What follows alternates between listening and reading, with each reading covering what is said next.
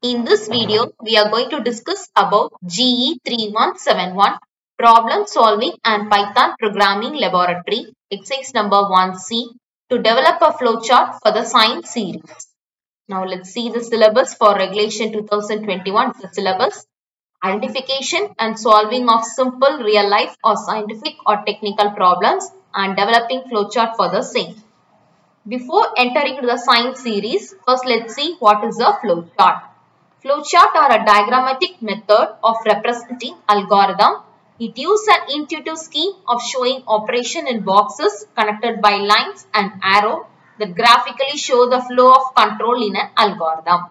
Now let's see what is a Sine series.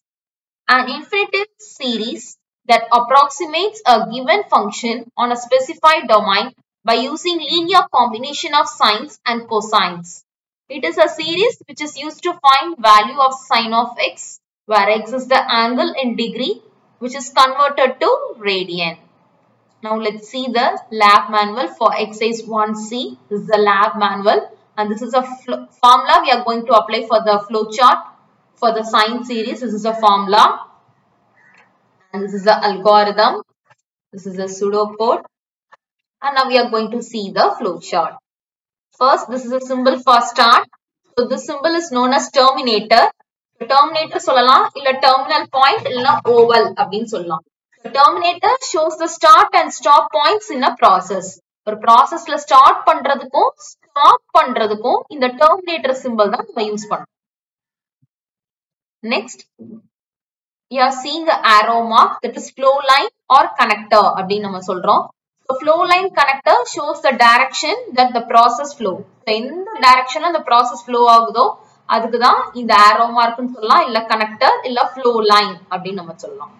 Next, this is the box. This is known as data, that is input or output mention பண்றதுக்கு இந்த box தான் நம்ம use பண்றோம். So the data flowchart shape indicates inputs to and output from a process.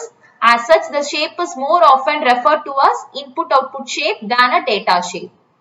So, இதேதான் inputக்கும் இதேதான், same thing output print பண்றதுக்கும் நம்ம இதே symbol தான் நம்ம யூஸ் பண்றோம். Next, this is known as process symbol. It shows a process or action step. It is the most common symbol in flowchart. So, என்ன process நடக்க போதோ அது இந்த மாதிரி ஒரு rectangle shape symbol தான் நம்ம யூஸ் பண்ணுவோம். This is known as process symbol. Then this is known as preparation symbol. As the name states, any process step that is a preparation process flow step such as setup operation. So அதுக்காக இந்த symbol நம்ம use பண்றோம். This is known as preparation symbol. Then again the same process symbol. Then again preparation symbol.